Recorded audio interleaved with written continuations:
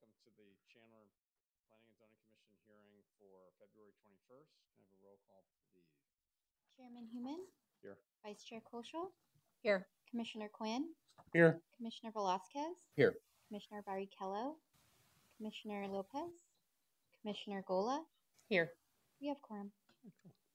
Okay, Commissioner, the other two commissioners both have an excused absence. So next item on the agenda is the Pledge of Allegiance.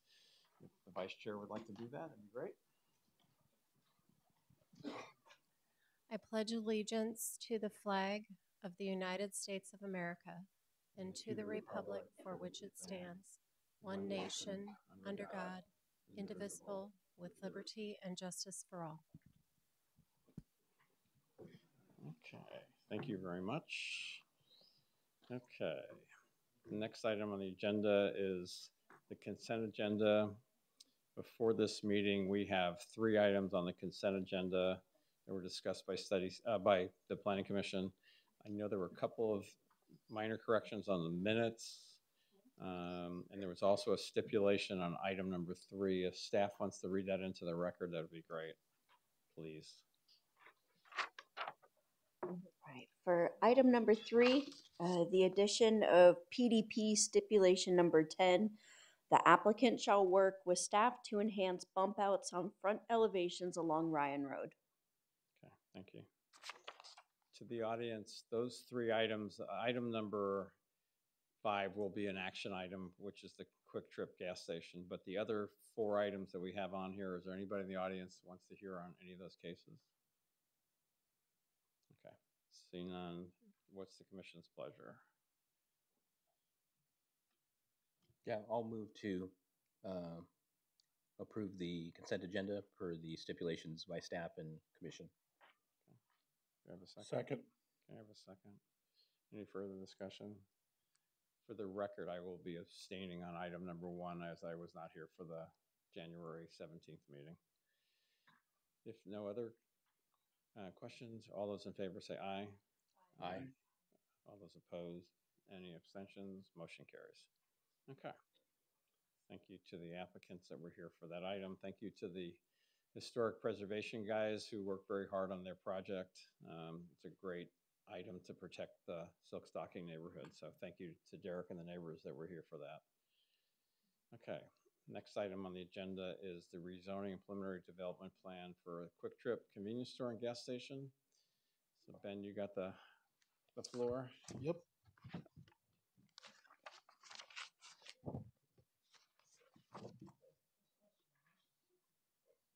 All right. Good evening, Planning and Zoning Commission. This is a presentation on PLH 23-0044, Quick Trip Convenience Store and Gas Station. This is a project site. It is located, could you guys see that, by the way? Yeah, okay. It's located on the northwest corner of Dobson and Ray Road. The request before you is an amendment to the PAD zoning for commercial uses to permit a fuel service station with convenience store, and also a preliminary development plan for site layout and building architecture for a fuel station with convenience store.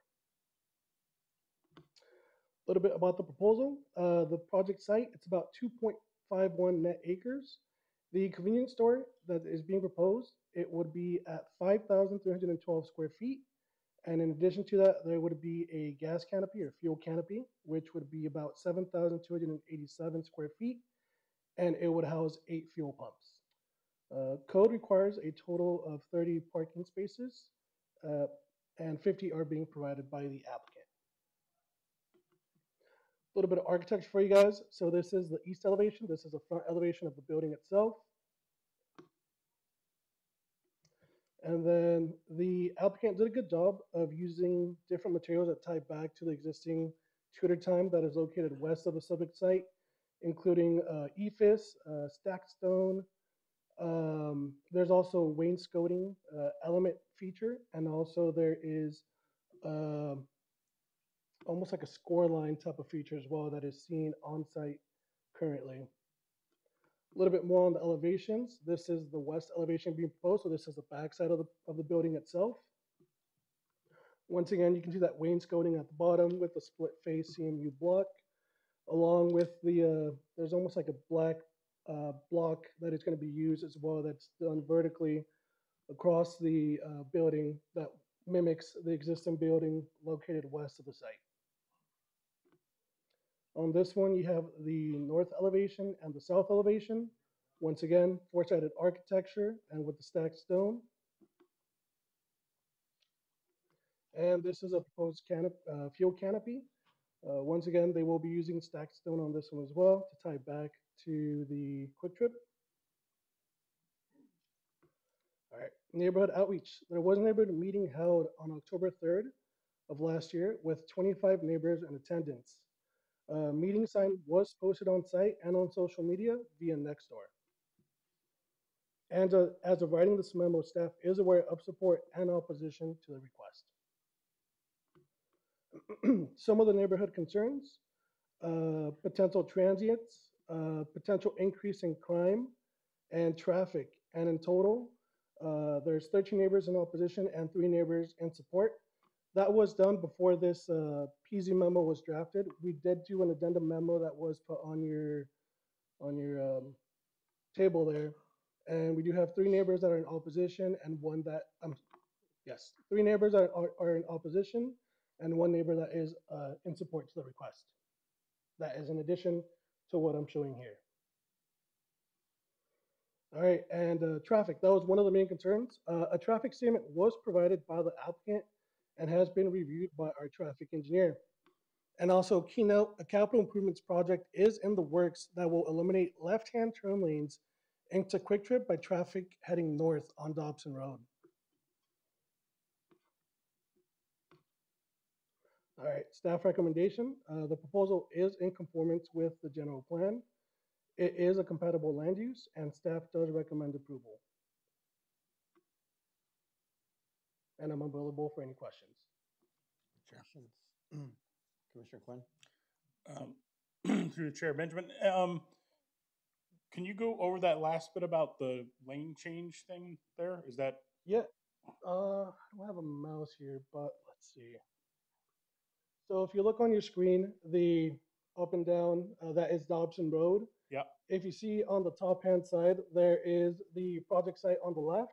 There will be a median that is installed there to prevent any left-hand turn into that Quick Trip along Dobson Road. From northbound traffic. Correct. So you're limiting some unsafe turning conditions on a busy street near the intersection. Correct. Other questions? Ben, staying on, just put that map back up, please. Yeah. So if you put a median on that intersection, what does it do to the shopping center on the northeast corner where you have Fry's? You then eliminate that left-hand turn out of that center completely? Correct. So that would eliminate any southbound turns onto Dobson Road. Okay. In reading the staff report, one of the things I saw in there that it talks about the traffic that would be generated by this would be less than the original PAD. Well, the original PAD has completely changed from when it was 25 years ago. So I'm kind of curious on the staff report. You guys said you studied the traffic analysis. Is the traffic analysis based on today or based on something that was 25 years ago? I'm kind of curious. Yep, acknowledged. I believe that would be a question best answered by our traffic engineer, Dana. So if you can answer the question in terms of what was proposed 25 years ago and has been altered numerous times with Tudor time and some other things, why is it that the applicant is saying there's going to be less traffic generated than was going to be generated back when the original PAD was done? Sure, commissioners and chair. We have looked at it in different ways. We looked at it compared to the statement that we got compared to the original PAD that was owned. We also have it compared to the previous use that was there compared to the use that's there now, specifically for the pharmacy versus the gas station itself. So we've looked at it in multiple different ways. So are you saying the gas station is going to generate less trips than the CVS was going to, well, whatever it was in those days, the Osco? There's different ways to look at it. Yes, the short answer is yes. What we do when we look at, especially trips for a gas station, we look, most of the trips that are generated by, or that come to a gas station aren't new trips. They're trips that are already on that road and they stop by, get gas, and continue on. So we call those pass-by trips. So once you take the pass-by trips off, so the net new trips that would be on the road, it is less than what would be at a pharmacy for both the PM peak hour as well as daily trips. Okay. I guess we can disagree on some of that. I think Quick Trip does a great job and does generate a lot of traffic. I've been around enough of them, and they do a good job that way. So maybe it's gonna not, but I also think there's gonna be a lot of people who want to use that facility as well and stuff. So okay, thank you. Any other questions for? We have another question maybe for traffic. So, Vice Chair. So Dana, as it relates to those traffic projections, what are those based upon? And is it an industry standard? Is it a City of Chandler standard? Can you talk a little bit more about how that is done? And is it something that is universal across, say, all cities in Arizona? Sure. Again, through the chair, these are national standards that we look at, so it is pretty consistent. Some cities can have their own for specific uses, but the ones that we use are nationally recognized, and most of the agencies, especially in the Valley, typically use them. So it is very standard practice to use them. We do allow some adjustments for if we know something specific about a particular use, but as far as the convenience in gas stations, it's pretty. The studies have been done again across the country and are very robust. Can you answer a question also on the chart that's up here right now? You have a convenience store weekday totals of 4,100 trips, 3,100 of those being pass-through trips, but an additional 1,000 trips being new site. And then below the pharmacy drugstore with the drive-through, which there was no drive-through originally on that site, is 1,800. So are you saying that, I'm conflicted on, you're saying that it's going to be less than what was originally there, what was there originally?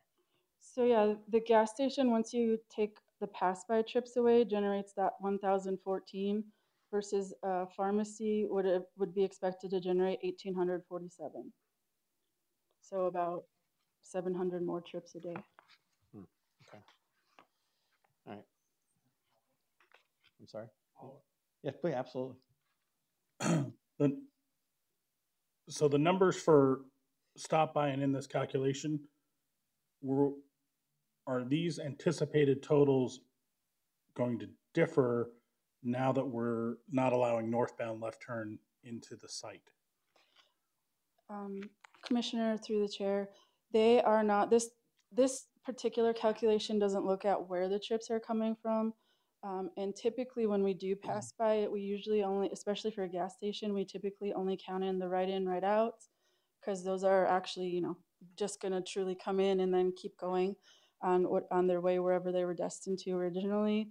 The left ins, we get into a different calculation there, and those are more of a diverted trip. So these would not be impacted by putting in that median or removing that left in ability. Okay, thank you. And then follow up. Did I read in the traffic study that they did at least a 24-hour field observation, or maybe it was an 8-hour field observation, and track both pedestrian and vehicle traffic across this intersection? Again, through the chair, Commissioner, yes, they did do an observation here. We didn't require the study. The study was provided as an additional support for the project, but they did do that above and beyond. Again, we didn't request it, but it was done, yes. And are there any significant findings there that would impact our position on traffic at that intersection? Nothing. No, there's plenty of capacity at this intersection, so nothing that would negatively impact the intersection itself. Thank you. Follow up on that. This is the third most dangerous intersection in the city of Chandler, if I read the report correct. Is that true? Or one of the most dangerous intersections in our city? That is, MAG does a calculation, and I believe you're referring to the MAG. Based on their calculation, they have it as a high-risk location. Okay. So adding to additional traffic, whether you're saying it's pass-through. So my question would be, following up on the traffic, somebody's going eastbound on Ray Road, Quick Trip has a great convenience store. The gas is going to be cheaper than the gas station across the street. How do you deal with the U-turns going on there, adding to an intersection that's already a dangerous intersection? So we are working on a project at this intersection to improve capacity and add dual left turn lanes at this location. It's one that's been on the, on our radar for a while, and it's a CIP project that we were lucky enough to get some safety funding, grant funding for. So project that's under design now will be, I believe it's in the 25-26. It's projected for construction. So that certainly will help. And as far as U-turns, that's not uncommon for an arterial intersection like this. So we would anticipate that. Would you say that I see enough U-turn intersections that have numerous accidents because of U-turns, because of the turning radius? Would you say making U-turns is less dangerous than going straight or more dangerous? I can't answer that question. It depends on a lot of factors. Okay. Yeah. Commissioner Colton. Dana, can you comment when we talk about this intersection? I say we, when Meg has classified this as being a dangerous intersection. Do you know any of the data on what types of, what's qualifying it as that? Is it number of accidents, type of accidents? Are the accidents happening at the intersection? Are they happening, north or south or east or west? Can you comment on any of that for us to help, get a clearer picture of what might be happening at this intersection beyond the numbers that are on paper? Mm-hmm. That's actually a really great question. And through the chair, Commissioner, one of the things that the thing that MAG looks at is volume of crashes only. It doesn't look at necessarily a crash rate or how many crashes based, per a certain volume that goes through, which is how we typically look at them. Unfortunately, they don't have the data to support that. They also rank in their crashes anything, a fatal accident highly weighs in their crashes. So if there's any fatal accident within the time period that they look at, it automatically rises to the top of the list. So theirs is very heavily weighted with that. And as far as what constitutes a crash that they're reporting at that intersection, it's actually anything that police code to that intersection. So it could be happening north, south, east, or west of that intersection. Unfortunately, with the level of detail that they have to do for the whole region, they're not able to sort that out or to filter out those, which is something that we do when we look at it on the citywide basis, because obviously we have much less data to sort through on that. So we definitely look at it in a different light. Hopefully that answers your question. Yeah, thank you. That was helpful. Okay. Related to the timing for the capital improvement project, can you speak more to the actual timing of when you plan to do those improvements, and what is the extent of the project? Is it just medians north and south of the intersection, or is it extending further than that? Again, great question, Vice Chair. It's under design right now, the intersection improvements, and we got federal safety money for construction in the federal fiscal year 25-26. So that money would be eligible of October 1st of 25, that we could start construction on that. And since we are doing design now, we would hope to be ready early in that so we could start bidding. My guess is it probably wouldn't go to construction until after the first of the year, likely by the time we actually bid it, got awarded, and we're able to start construction. The extent of those improvements includes it's capacity improvements, which include dual lefts on Dobson north and south of the intersection, and it includes a lot of utility relocation to make that happen. Okay, keep going. No, You're you're fine. Sorry, the You civil can ask all you engineer want. dominating Oh, the it's No, a good you're traffic fine. questions here You're is a little fine. scary. Given that if this were to be approved, the median goes in with the capital improvement project, there will no longer be left in, left out at this location. Have there been any conversations either at a staff level or with the applicant about the potential, and I'd like to get your feedback on pork chops. Those in the industry know what I'm talking about when I mentioned pork chops, and they can be effective. Sometimes they're not effective, but in order to try and start establishing traffic patterns for those using this corner, regardless of what's going to go in at this corner, can you comment on that and if there have been any conversations about that? That's a good question. I'd have to talk, unfortunately, have to talk to the CIP project manager on how far they are in the outreach process. I'm not sure if they've reached out to the applicant at this point to have that conversation. I know it is part of the project. I just don't know where they are on that specific task. As far as pork chops, we haven't had the greatest success with those especially on larger roads like this.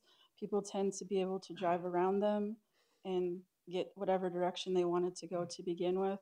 So we haven't had the greatest success with those on arterials in Chandler. And again, throughout the industry, that's not atypical for a large roadway like this. It's not something that we would traditionally do at this location. Couple of quick other questions. You say you have federal money. Is it fully federally funded? It is not fully federally funded. The capacity improvements were tied to safety with the dual left turns, so those are federally funded, and anything associated with that is.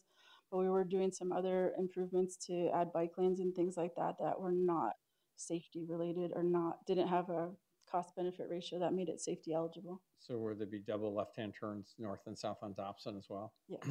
Okay. So the possibility of this happening in 25, there's a possibility, but also based on budgets and things like that, it may not happen as well, correct? It is in the CIP unless something changes.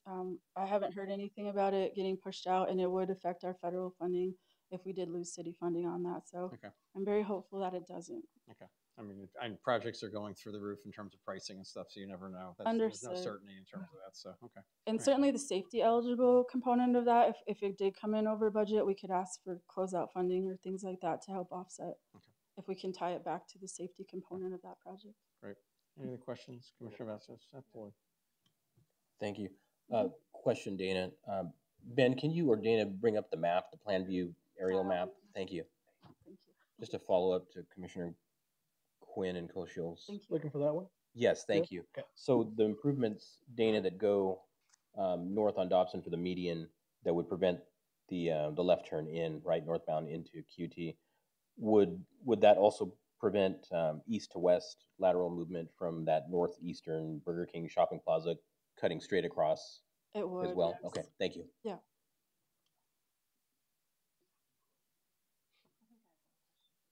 Absolutely. Planning. Okay. I just have one question for Ben. Yes, of course. Can you pull up the site plan, the proposed site plan?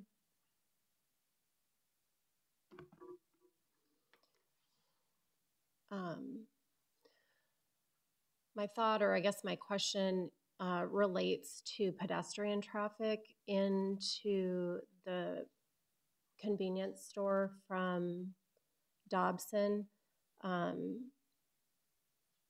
You're walking on Dobson and you want to come in, whether you're coming from Seton and you're a teenager that needs a soda or something, or you're just a pedestrian.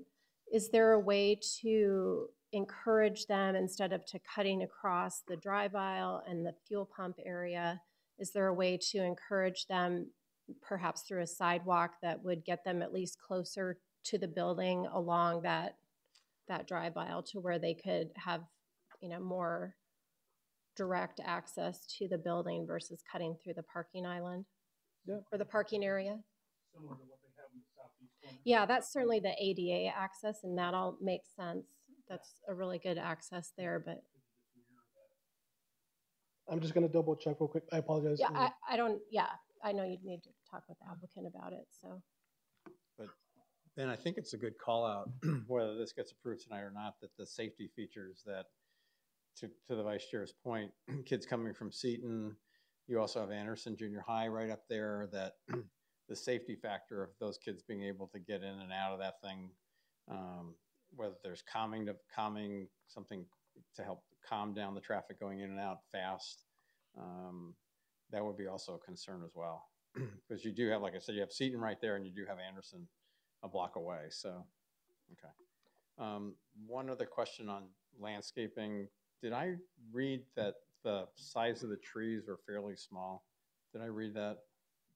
You have a landscape plan. Chairman, that's definitely a good question. The landscape itself, it would have to meet code requirements for the minimum size. Okay, because I thought I saw some 8 foot on plantings versus 12 foot on plantings, so that would get changed in the narrative, or would it get changed by, when it comes back through, or kind of curious. Chairman, if that's something where, if it's 8 feet right now, you want to increase that height, we can definitely see if we can work with the applicant to increase the tree size. Mr. Vasquez?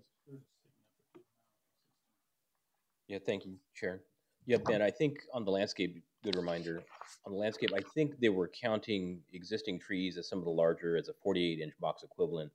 But I think to the chair's point, I believe everything was downsized to a 24-inch box on the schedule from my recollection. And I think, upgrading some of those to a 36 would be appropriate. And at least in those islands, I think there was 6 or 9 trees that may provide shade. If those could be 36, notwithstanding, you're still counting the larger existing as a larger tree size, but that makes a lot of sense on those trees that would provide shade to the parking zone.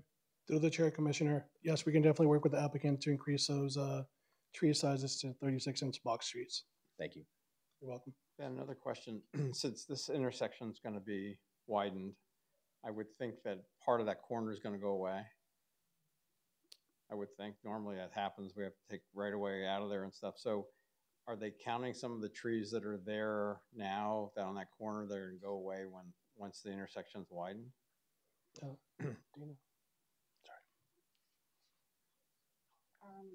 Chairman, we don't have the final footprint of it. We have a pretty good idea of what that intersection will look like, but as we go through design, we'll finalize that and see where exactly that lands.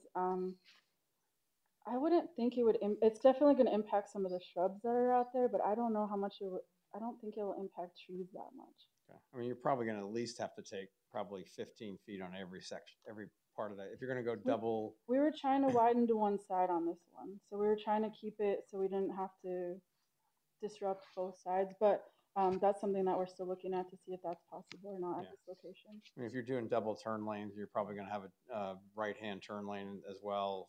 You're going to have to take probably at least 15 feet, I would think, on each corner. They had those extra lanes, so, okay.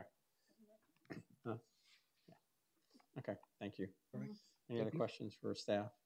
The applicant want to come up and make your presentation? That'd be great. And then I know we'll probably have more questions for you as well. So. Yeah, of course. You can state your name and address for the record. That'd be great.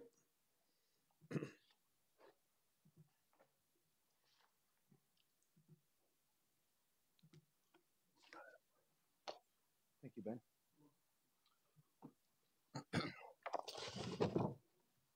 Thank you, Chairman and members of the Commission. My name is Brian Greathouse with the law firm Birch and Cracchiolo. Our address is 1850 North Central Avenue in Phoenix. Thank you, Ben, for the presentation.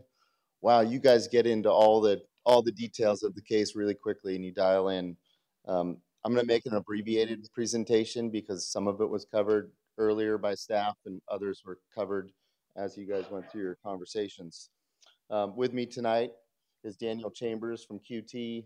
We have our professional traffic engineer, Jamie Blakeman, who's with Lokahi and prepared the report that you were just discussing. We have Robert Hannon, who's our civil engineer and an associate with my firm, Madison Leak. We're all here to answer any questions that you all have. As you know, this is a 3-corner commercial intersection. The southwest corner are existing single-family homes, and this is a redevelopment of a vacant building that has failed to find a sustainable use for many years.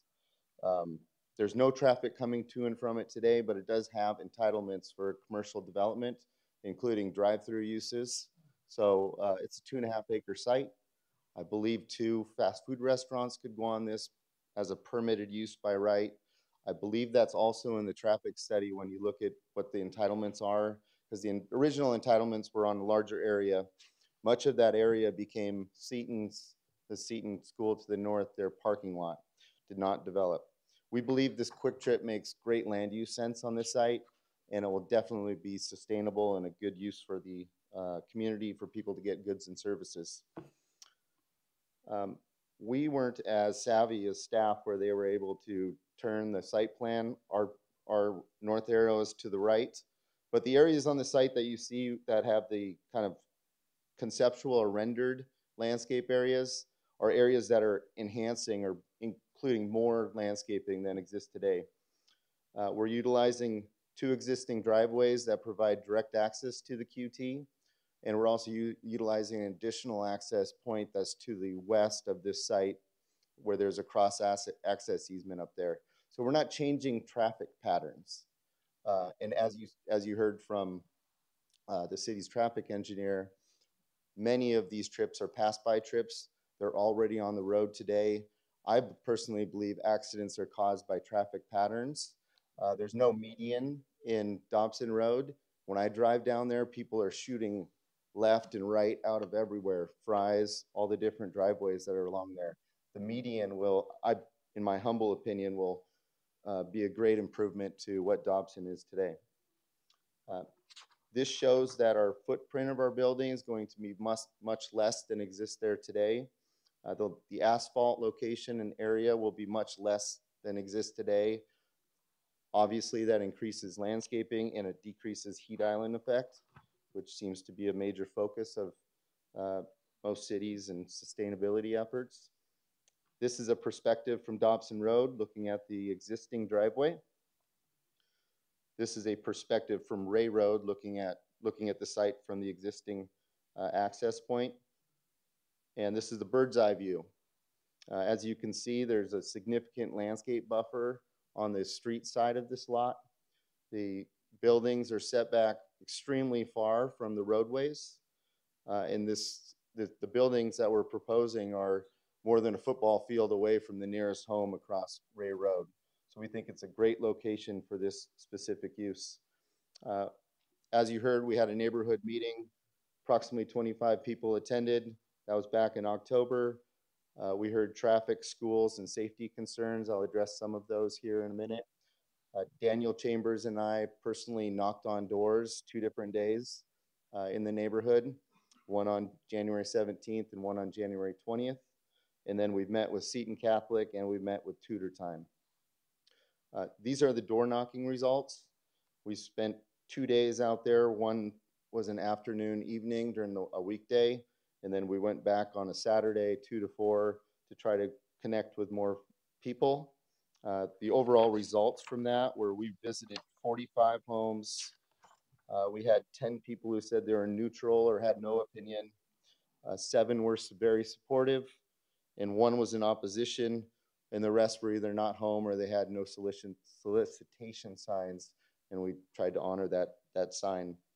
Traffic was discussed many times. Many people said they really like QT. They love the food offerings. They love the coffee. They're looking forward to the development to happen. And that paints a little bit different picture than some of the opposition that you'll hear today when they sent out flyers throughout the neighborhood, soliciting some opposition, and you all received those opposition emails. Mr. Chairman, you were alluding to the prior plan that was approved on this site. This site obviously did not develop with 67,000 square feet of retail. Dobson and Ray were originally planned to have all that traffic from these developments. They didn't occur. The Osco drug obviously was built. The Tutor Time was built down where it says proposed retail E. So the overall effect of what was developed here versus what was originally planned is much less intense than was originally proposed. You've all talked about the traffic counts. As you heard, most of the trips to a QT are passed by nature, approximately 75% that are already on the road. You heard about the median improvements on Dobson Road. But I want to emphasize again that QT is using existing driveway locations.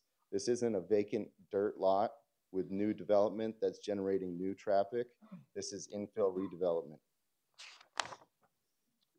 With respect to safety, which fall into the categories of crime, trespass, and loitering, one of the things QT is a safe place for at-risk youth, where at-risk youth can come to the store if they have a domestic violence issue, or they need a safe place to get some help. QT gets them in touch with the proper organizations. or they'll call the local PD department to get involved. That's the next bullet point. QT partners with local police to make sure that nobody's loitering, theft. They share camera and video footage with police officers if there's an accident on the adjacent roadways. QT's policies for their staff, because we've been asked that a lot. What do the QT employees do to make sure that nobody's loitering on the site? Their policy is to be friendly, fair, but very firm. They ask people to leave. If the people won't leave, they call the local police department to get them out of the property. They're trained to deal with theft and things that happen inside the store. I don't know if I'm sure you've all been to a QT, but when you walk into one, the first thing they say is, "Welcome in," or "Welcome to QT." And that's purposeful. They want the connection, the communication, and the eye contact. And there's other employees walking around the store, restocking shelves, mopping floors. It's all purposeful. It's all that connection with their customers. Great customer service, but also that's how they monitor and police their stores. And they have strict policies on alcohol and tobacco. All their cash registers pop up a little signal that requires IDing when you try to buy alcohol or tobacco. And the only person that can override it in the store is the store manager. So that's one of the things that just happens automatically. I'm sure you'll hear from the opposition that speaks today that, what about our schools? We're going to have all these, kids that are going to go there. I think it's a good thing. Give them a place to go and get a croissant sandwich after school, or I don't know if kids eat Twinkies anymore, but Twinkie or a soda or something, and it's all on the same side of the street. Right now, they have to go to the opposite side of the street, to Burger King, to Sprouts, to Chevron, whatever it may be. But this is a really close connection. Commissioner Koschel, we will add a sidewalk over there. I think it was missed. I think we should have one there. It's a good idea.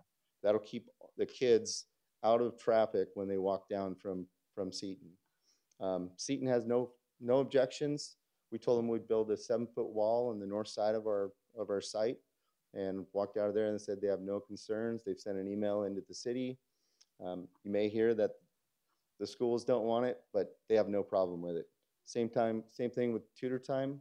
We've talked with Tutor Time, and they have no objections. We're working with them on wayfinding signage and an issue with like a dumpster location, which I don't quite understand yet, but we're talking with them.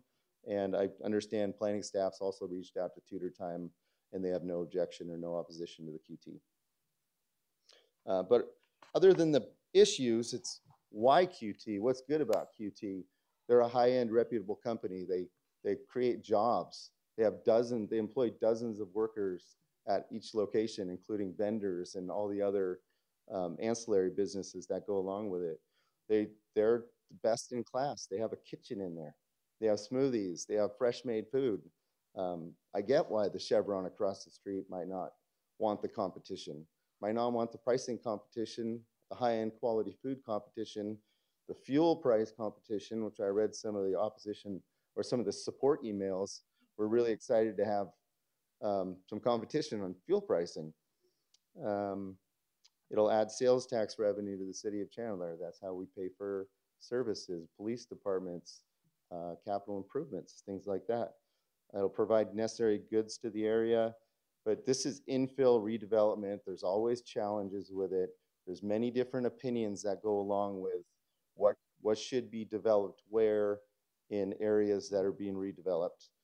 And overall, this is a low traffic generating use compared to what was originally approved on the site, thought was going to be developed on the site, and they're mostly pass-by trips.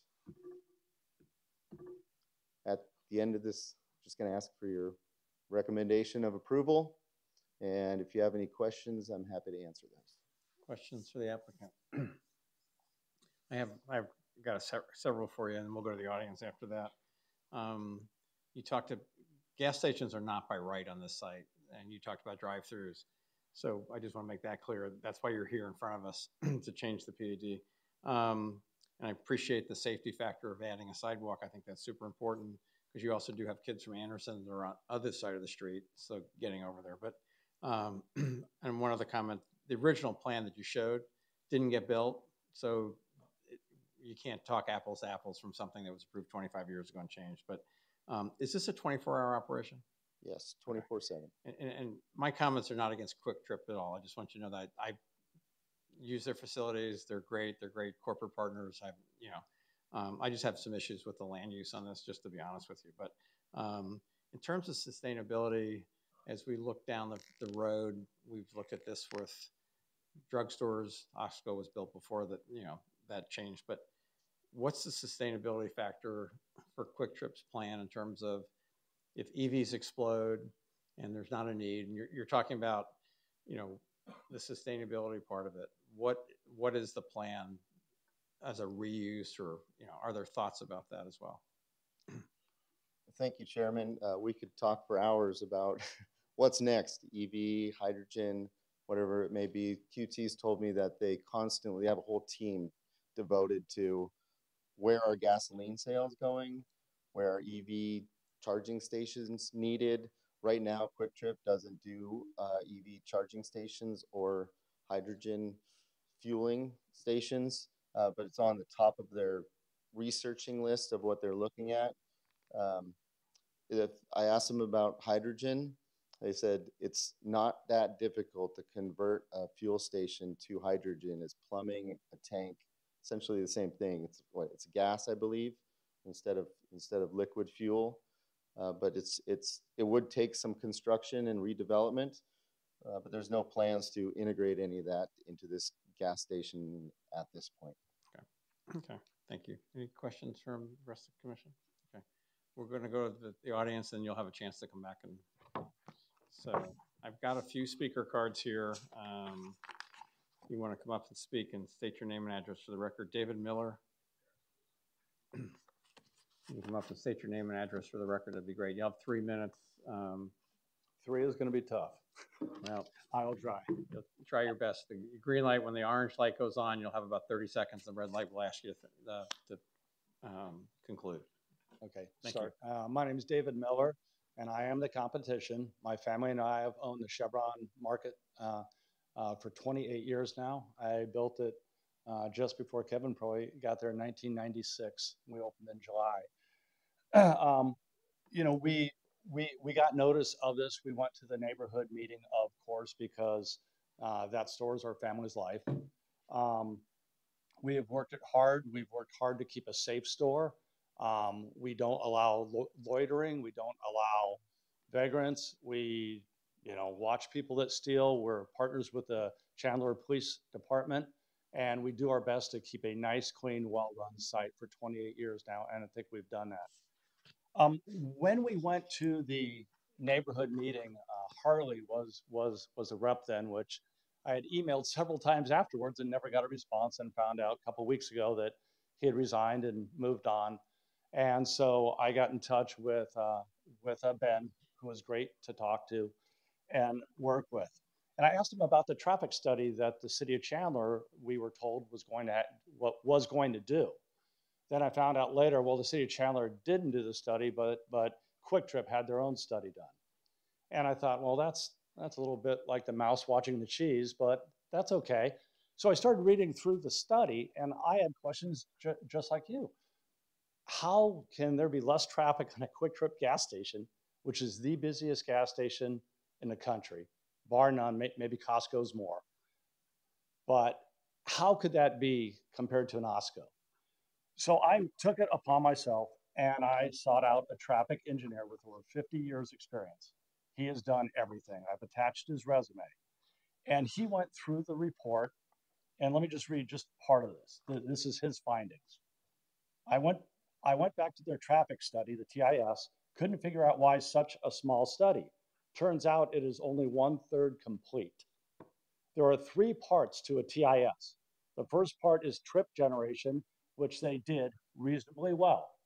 But the second part is called trip distribution, which allocates the general percent of the total trips in a regional orientation of where trips are coming from and going to, north, south, east, and west of the site. This is then used to assign the estimate and peak hours directional movements in and out of the site driveways, which was never addressed. Very important to know. They did not do parts 2 and 3. I'm surprised the city staff accepted this report. It will be important to estimate eastbound Ray Road arriving from the west. Some will make a U-turn. Others will use the Tudor Time driveway at the median break. Many drivers would use the shortcut through the Tudor Time driveway. How many? What percentage? Quarter, half, 3/4? Another failure was the failure of the TIS consultant to estimate traffic impact, including queue links on the congestion of Ray and Dobson Road at the signals and a half mile in both directions from Ray within the half mile Dobson both directions. Special traffic capacity software is used to compare the traffic carrying capacity and so on. I'll get to the end. Because of the serious shortcomings of this TIS, you should ask P&Z Commission to hold off on any decision until the TIS is fully completed. He said he could either do it or he could look what the city's traffic engineer does. But again, that's his quick analysis of a very short report. I've got his resume attached that I could hand to all of you, but he said it is a very incomplete traffic study and it doesn't address the main points of what's going to happen at that intersection. Those points were left out. I don't know if it was on purpose or on accident, but it was a very short study. So that's. Can I ask you to wrap up, please? Okay, sorry. You referenced the one thing, most dangerous intersection in Chandler. It was number 3, only 3 behind Arizona Ave and Warner on a 2-year study. As far as people, we went around, talked to the neighborhoods in every direction. Basically, we have got over 500 petition signatures of residents that do not want this use. We've talked to all 4 schools. Up until recently, Seton was backing us. Tudor Time, just as of this morning, was backing us. Maybe things have changed. But both the elementary and junior high do not want a Quick Trip and more traffic there because of the safety of everybody. And the church as well, I spoke with them. So basically right now, this intersection carries over 64,000 cars per day. It is one of the busiest in the city of Chandler, 3rd most dangerous, 4 schools within a 1/4 mile radius, residents on the south side, and it is busy. I don't think anyone here can say it's not. The immediate idea on Dobson, great idea, because eastbound traffic on Ray is by and large, you're probably going to have 400 to 500 cars a day coming through Tudor Time's most western driveway to get the Quick Trip. It's either that or doing a U-turn at the intersection like we spoke about. Okay, Mr. Miller, I need to cut you off. So Okay. Thank you, though. Could I leave you guys with this? Absolutely. You can give it to the clerk. Okay, thank you. Next card I have is just says Philip. If you'd like to come up and state your name and address for the record, that'd be great.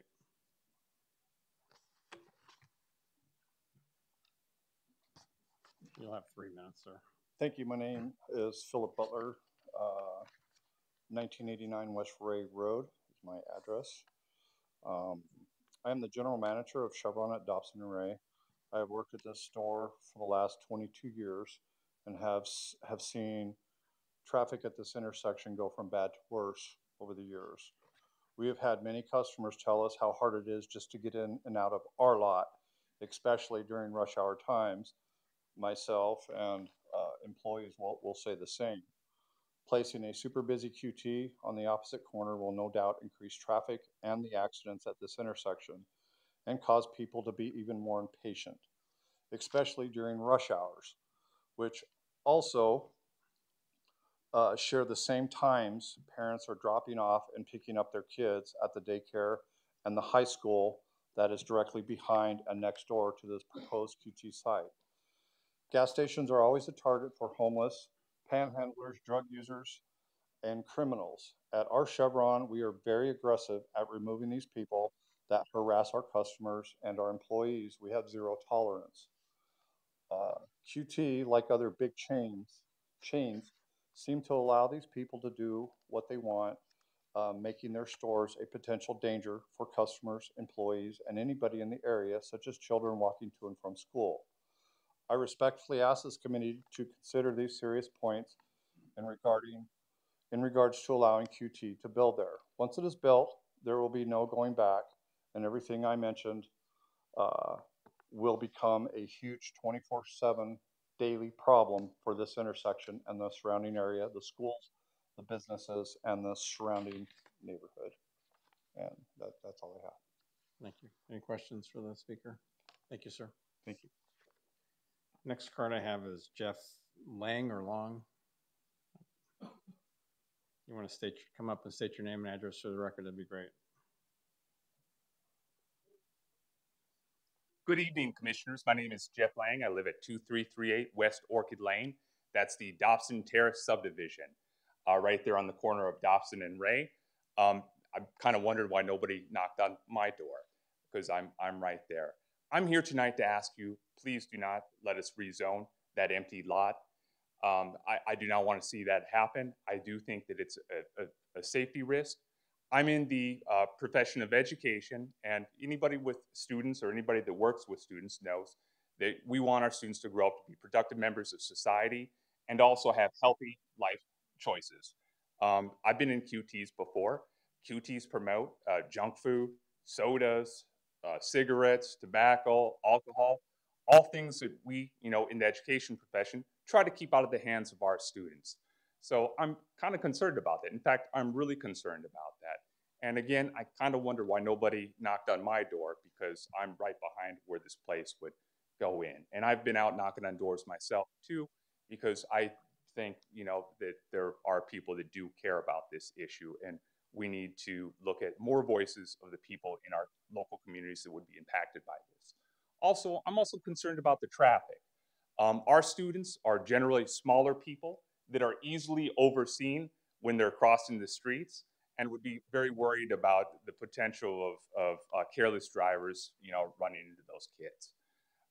Also, I want to say one last thing too.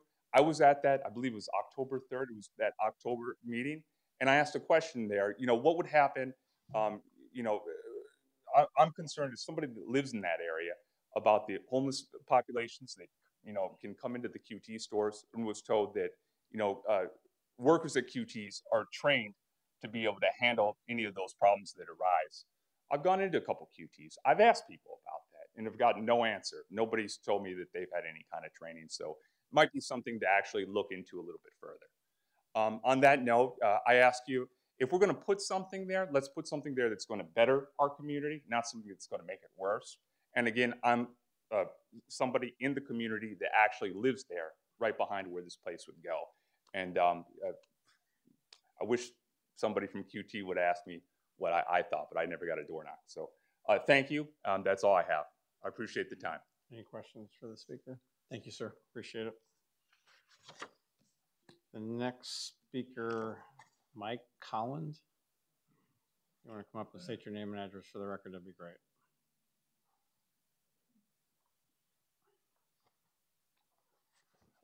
Good evening. My name is Mike Collins. My address is on the form I submitted.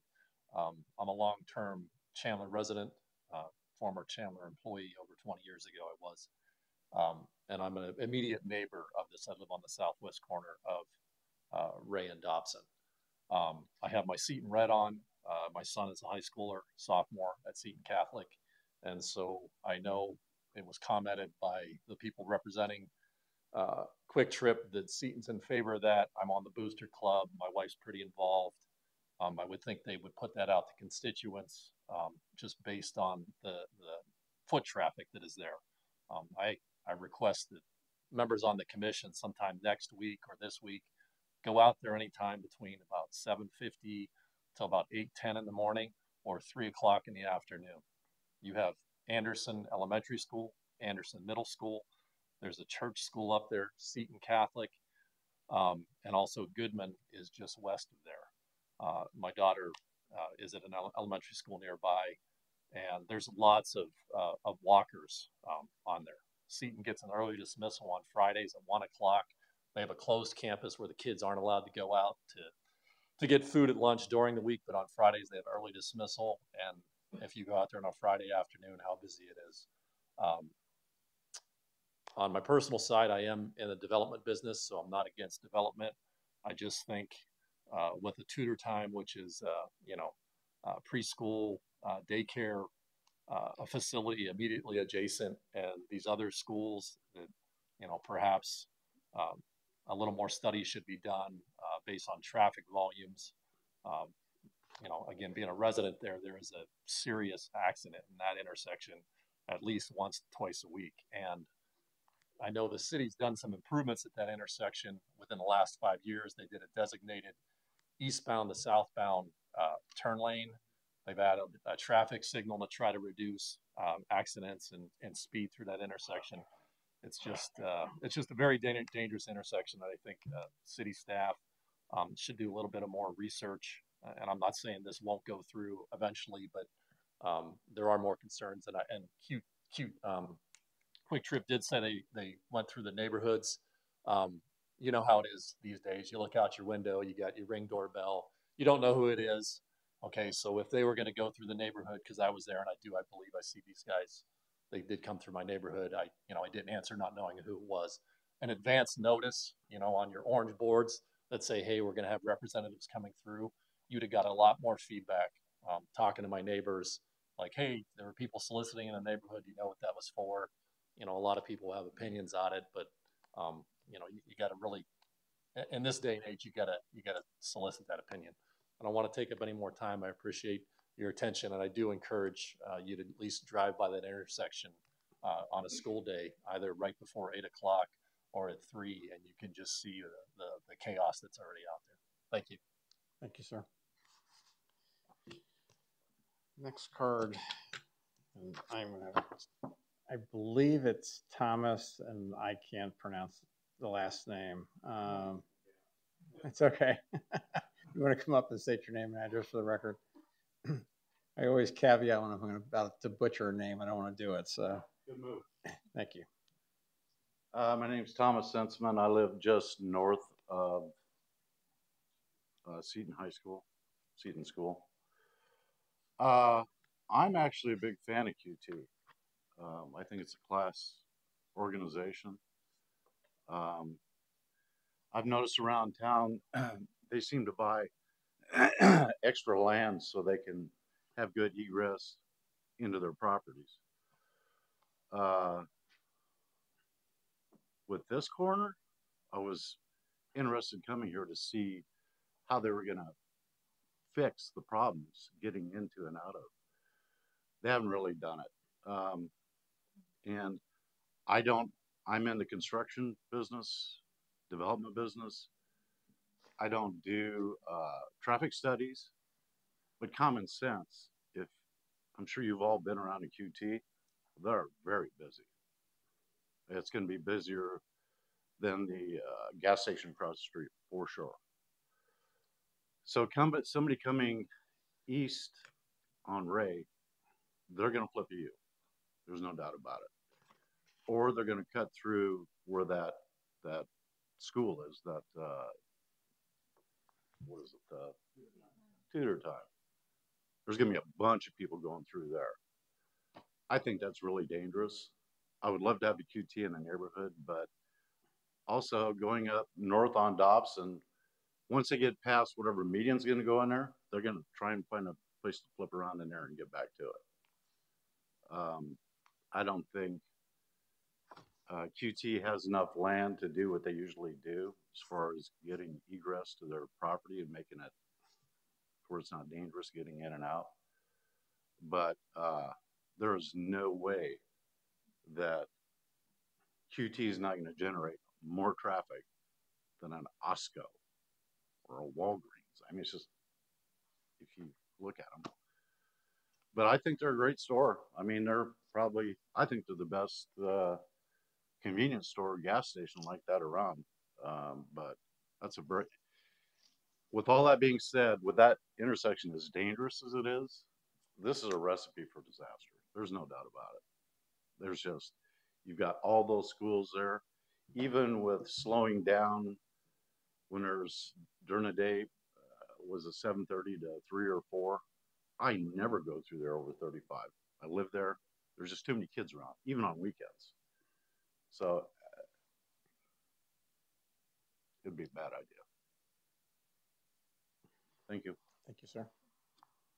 I have a card who doesn't want to speak. Melissa, I butcher your name, Pizzo. I'm opposed based on safety, security, and increased traffic, but you didn't want to speak, correct? Okay. Is there anybody else in the audience who'd like to speak on this item? If you'd like to, if you kind of come up and state your name and address for the record, please. We'll take turns. If the gentleman would like to go first, he's closer, and then you can follow. You're fine. Go ahead. Dwayne Lidman, 2301 West Palomino Drive. I just actually have a question. The median they're going to put in on northbound Dobson will prevent you from turning left into the QT. It's also going to prevent you from turning, if you're southbound on Dobson, it's going to prevent you from turning east into the Fry's. Is that median going to extend further to block the second entrance into Fry's? Or every Sunday morning when I go to that Fry's, am I going to have to make a U-turn?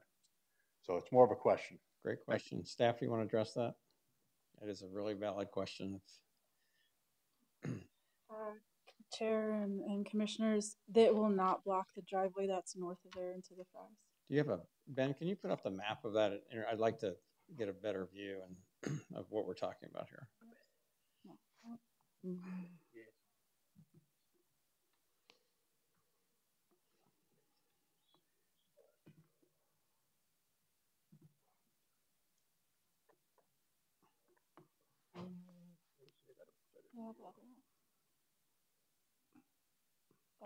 There you go.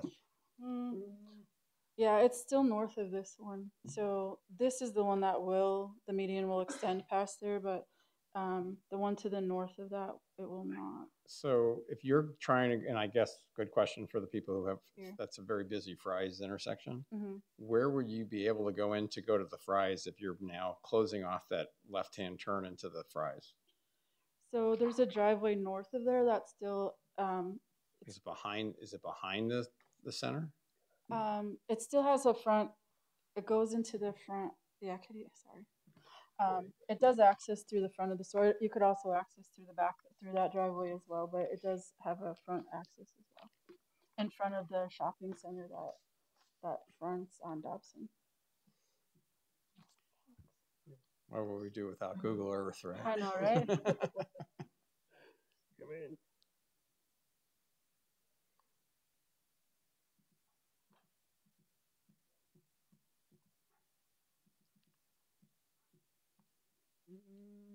Getting closer. That's it. Just thinking. There we go. Okay. So yeah, it says Pesto's Italian Kitchen. Like if you could go in on that drive. So you would have to go in where the Pesto's is and what drive through that parking lot there. Yeah, you could go. Yep. Sorry, I just took over. So you could go in here and turn down that front aisle there. Okay. Has anybody consulted Fry's Shopping Center about the cutting off of some of their egress and ingress? It's a very busy store. I mean, it's a busy store. So I'm just kind of wondering. Yeah. Will you be able to make a left-hand turn from there onto Dobson going southbound? Yes. Okay. The median will stop before this driveway. All right. Thank you. Okay. Ma'am, you want to come up and state your name and address for the record? So we got that question answered or partially answered. Hi, my name is Erica Dial. I live at 2012 West Tyson, so pretty close to this intersection. Just wanted to let you know that it's really hard to get support, to get people here that are actually in favor of this QT. Because everybody I've talked to that live, because me and my husband, we frequent a lot of the restaurants and we talk to a lot of people, a lot of the regulars, and everybody we've talked to is in favor of this QT. It's just hard to get them to come support it. So you're going to hear a lot of opposition, which is all you've heard. So I just want to let you know that there are people out there that actually want to see this happen and are excited to see it added, especially the competition for gas prices and stuff like that, having it there close. Because we do make extra trips just to go to the QT that's just a little bit further in Chandler from where we are. So just want to let you know that there are people that do want this, and it's just Thank you. squeaky wheel. Thank you. Thank you. Is there anybody else who would like to speak on this item? Sir, if you'd like to come up and state your name and address for the record.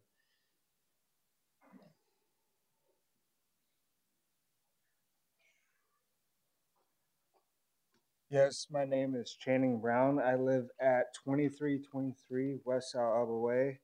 I'm a high school coach at Seton. I've been there for about 12 years now.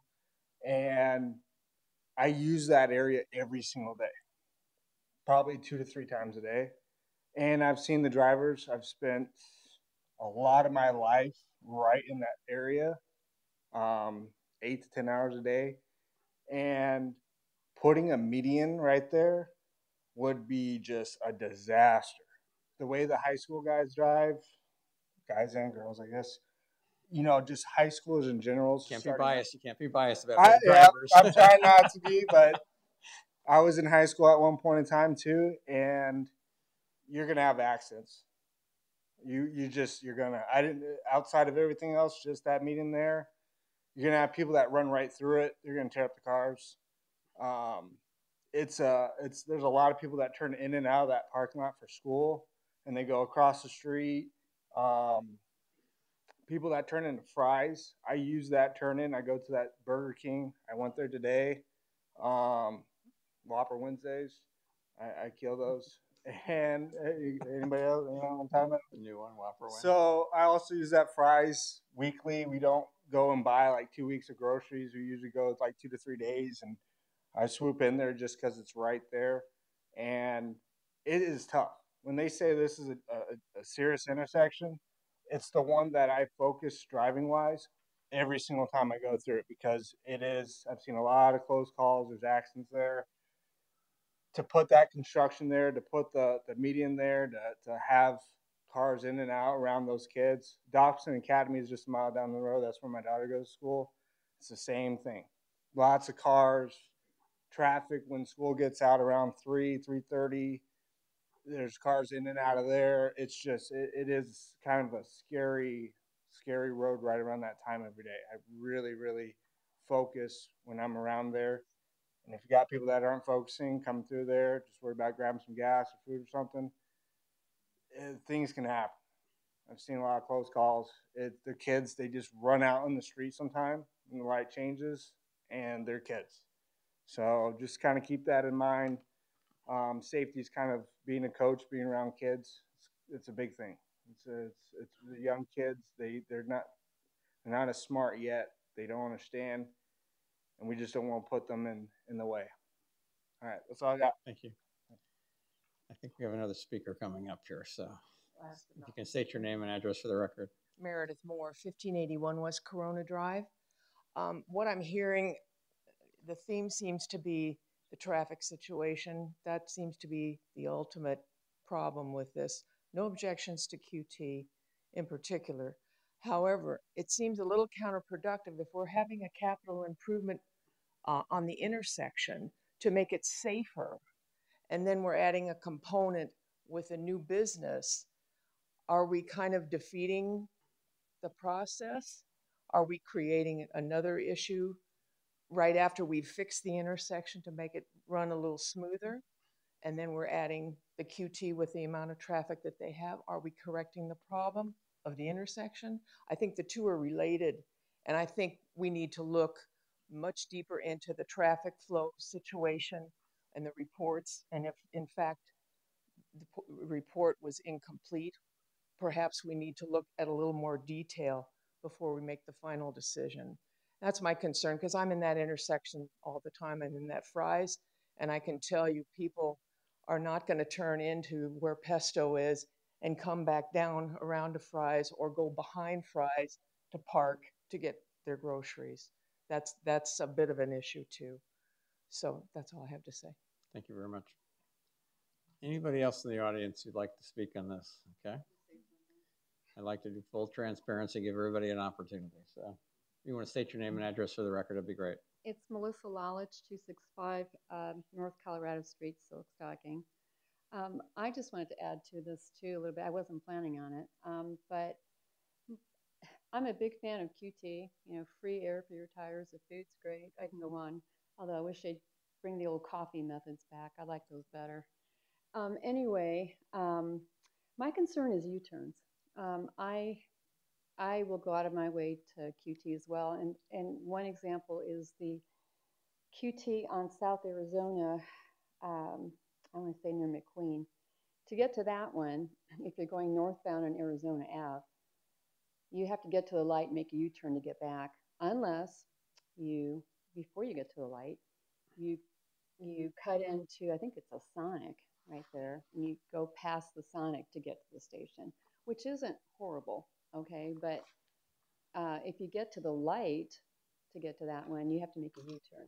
It sounds like on this one, a U-turn's a possibility as well.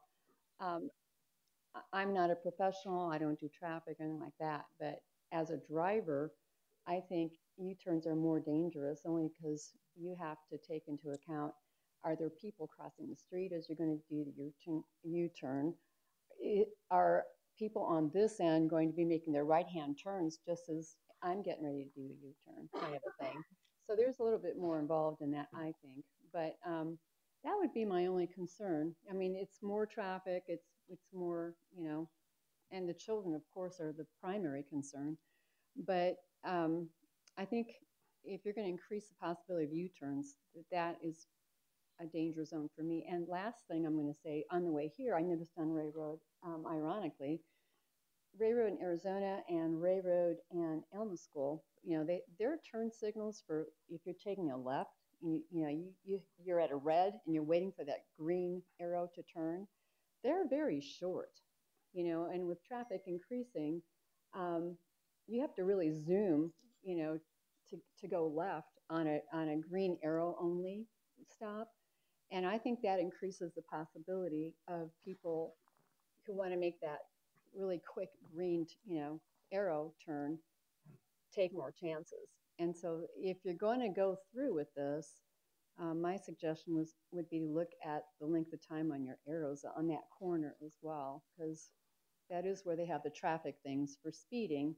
But between U-turns and the left arrow turns, I think those have a potential for problems. Just my 2 cents. Thank you very much. Thanks for the opportunity. Appreciate it. Is there anybody else in the audience who'd like to comment on this? Okay, I'm going to close the floor. I do have a question for our traffic engineer.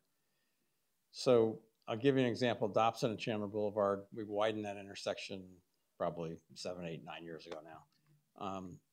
It's a real long walk there across 7 lanes of traffic.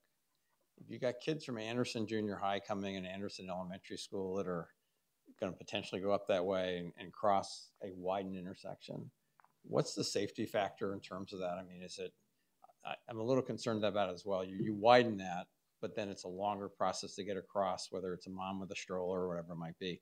And I know at Chandler and Dobson, people don't necessarily always get across. So you want to address that a little bit? Sure, Chairman.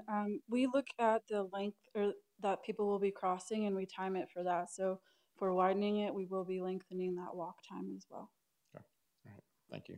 Mm-hmm. Okay. Yeah, go ahead, Vice Chair.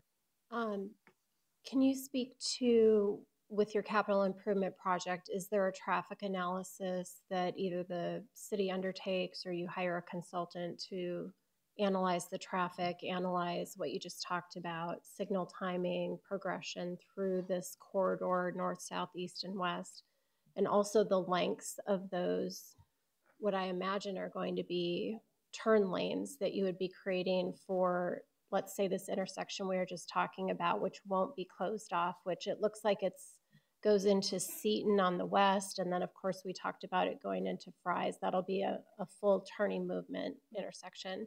So as part of your analysis with your CIP and the design that your consultants will go under, what do they do to analyze traffic in and out of this area, in particular the school? I live by Hamilton, and That is a very challenging intersection. I think any intersection, frankly, in our city near and adjacent to high schools in particular, because you have typically newer, younger men and women, young men and women Would you like driving. you weren't biased, then I won't. I was not biased. Yeah. So young students, and so there needs to be particular caution. But in particular, I'm familiar with that intersection very well, and there's definitely medians. There is limited access. So long roundabout way out here, I'm asking you, what can you tell us about what you'll analyze so that we can all be better, aware of how you go about doing that final design of what your roadway improvement is going to look like? Great question through the chair, vice chair. At this particular location, it will include both the driveway that we're talking about that is would be into the QT, as well as the driveway north that would still allow access to Fry's, full access to Fry's. And we do analyze those things. We hire a consultant, and then some of the signal timing stuff we do in-house, but for the most part, the consultant helps us analyze as far as what turning movements are we going to change, where would they go to instead if they can't access the same way. So we can look at what those numbers are and what those changes are, and do the Q links like you talked about. How much storage do we need at that location to accommodate those changes that we're making? So that is something that absolutely will be done with the CIP project that we're doing. We've done a preliminary study that helped us to to give a very basic concept of what we were going to do, and that helped us get the safety funding as well. So we have some general ideas, but this next step through the design will get us refined and get us more details on what that looks like. Hopefully that answered your question. Yeah, no, that's fantastic. Okay. So to parlay that into some comments earlier as it related to the existing information provided by the applicant was a TIS versus a TIA. Can you speak to, in general terms, the difference between those and what triggers one versus the other? Why, what information you get from that? Sure. Great question again through the chair, vice chair. We have different criteria when we do a traffic study or when we need a smaller version, which is a traffic statement, or if we need one at all. In this case, we did not request a traffic study of any kind because it wasn't going to be a more intense use than what was originally approved or what could be built on the site now, being fast food or whatever.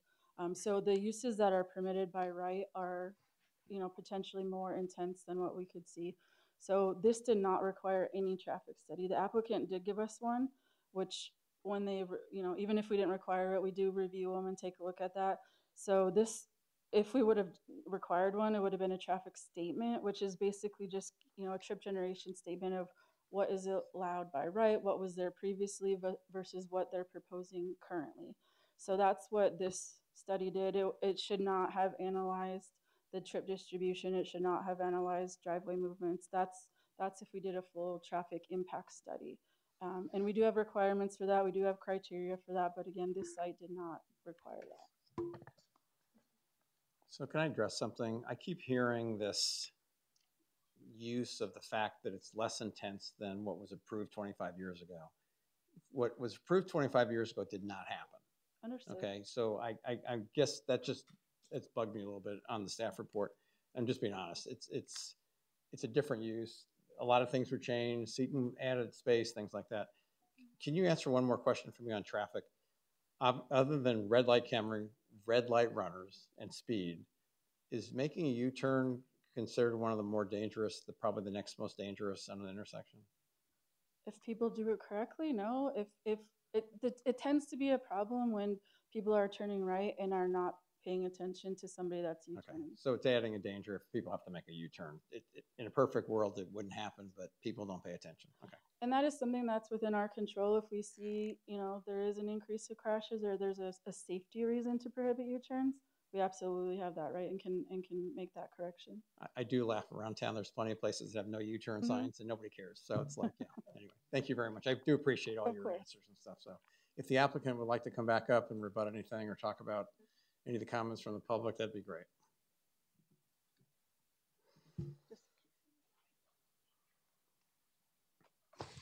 Thank you, Mr. Chairman. I'm going to make it very brief because we're all talking about the same thing: traffic, schools, and safety. So first I wanted to clarify when we talk about what's approved in the PAD, what I said earlier was never intended to say a gas station was approved. And I was never intending to say the entire PAD could be developed. But certainly the site, this 2.5 acre site, has permitted uses that could be developed on it based on the what's provided in that PAD, such as drive-through uses. So a 2.5 acre site, you're looking at either one fast food restaurant or two fast food restaurants. We analyzed that in our traffic study. Not sure if you've gotten that deep in the weeds, but the traffic would be very similar. So I believe that's what Dana was saying. The use that's being proposed is similar or less than what could be developed on the site as by right in the PAD. Not 60,000 square feet, 67,000 square feet of retail, but just on this 2.5 acre site. I hope that clarifies what I intended to say earlier, and I think what Dana intended to say here. Much has been made about eastbound Ray. There's three options, really. There's a left in at the median break that's further west on Ray. There's the U-turn option, and there's also a Chevron across the street. So you don't have to go to QT. Other people will go to the Chevron to get their gasoline. So at this location, there's actually much more options than some other locations where there's only a U-turn option. This isn't my first QT I've worked on. Usually we're up here where we're talking with staff about how to get a left in. Usually that left in is too close to the intersection. So every county, municipality I'm aware of keeps pushing that requirement farther and farther away for that median break to occur. And so a lot of times now we're forced with only a U-turn. Here, I just want to bring up the fact that you have three different options if you're a driver and you're going eastbound Ray. Similarly, if you're normally a westbound driver on Ray, you're probably taking a U-turn to go to Chevron today. I heard the general manager say that there's some challenges getting in and out of their site. QT could help some of that, alleviate where people go. You heard something about a trip distribution model. People will distribute based on what's convenient for them in the PM hour and the AM hour. We all do it. We're creatures of habit. Don't need an engineer to tell that to you guys because everybody here drives every day. Lastly, I just want to mention that, sorry, I didn't catch your name, but the dad from the Keaton Booster Club asked if we did a pedestrian count of students that walked by the site. We actually did. I didn't present it earlier, but in the morning, and this was done on Tuesday, October 17th, between the hours of 7 to 8:15 in the morning. In the morning, you had 4 students walking to school through that segment. In the afternoon, between 2:30 p.m. and 4 p.m., there were 2 students that were walking south.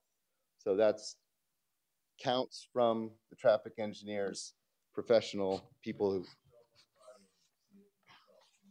work for her. I just want to ask a question on that. October 17th, and I guess maybe the seating guys, was that fall break? I just asked that. No, it wasn't. It was not? Okay. I just was curious because that's right around fall break for everybody in Chandler. So when that question came up, I asked our traffic engineer that because yes, I'm aware of traffic. But I just like to close in that saying, Erica took my thunder when she came up here. People in opposition come out in droves and they have opinions. Everybody has opinions. When we walk the neighborhood, like our map showed, we talked to 7 people who were in support. Only 1 was in opposition. Like I said before, this isn't my first quick trip I've worked on, and it's the similar debates and similar discussion we have on almost every site we work on. There's a ton of QT supporters. You heard QT supporters here today, and there's other people who don't want the development to be by them, and that's okay. But we request your approval or recommendation of approval here tonight. Thank you. any more questions to the applicant? Thank you, sir. Appreciate it. I'm going to close the floor at this point. I'm going to make a couple of quick comments. I have no objection to Quick Trip. I think they do a great job. I've been in plenty of them around the state. I think to me, as a commissioner, This is a land use, this is an intensity, whether there was 2 students or 4 students, when there's basically an empty lot there, there's probably no reason for anybody to go down there. I do have a concern about the safety factor of the students, this intersection being one of the most dangerous intersections in Chandler, whether we improve it or not. So I'm going to listen to the rest of the commissioners, but I just, based on what I've heard and what I've studied on this thing, I have some issues with this going forward in this corner. So, but I'll open up to the commission. For anybody?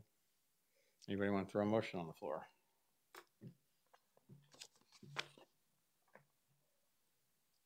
Okay. Somebody make a stab at it. I don't have my agenda for me.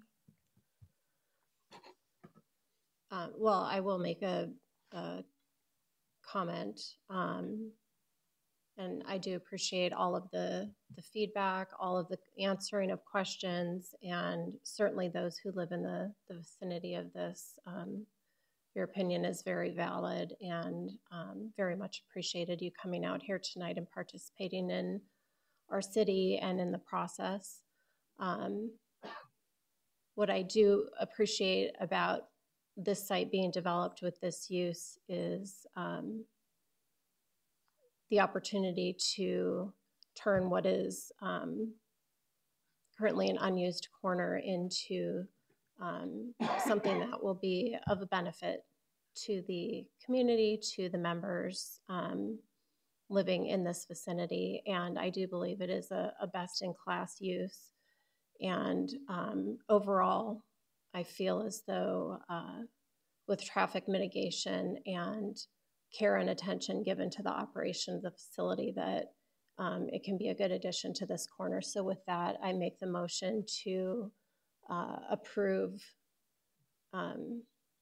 this. I forget the number because Item I number don't have 5. my agenda. Motion to approve PLH 230044.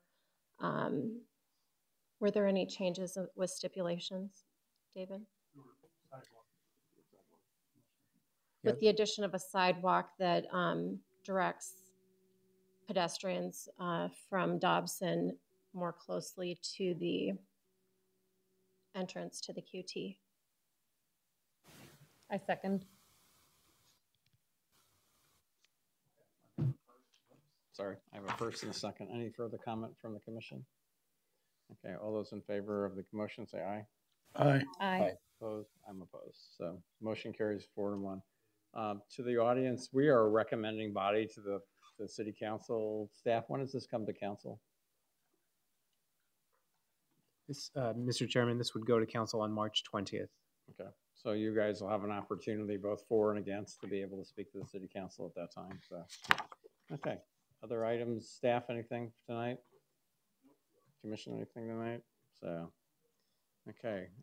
We don't have a meeting the first week of March for the residents of Chandler. There's a lot of stuff going on in the city, including the Ostrich Festival in March and a lot of other events going on downtown. So check out the city's website and the chamber's website as well. And so everybody have a good night.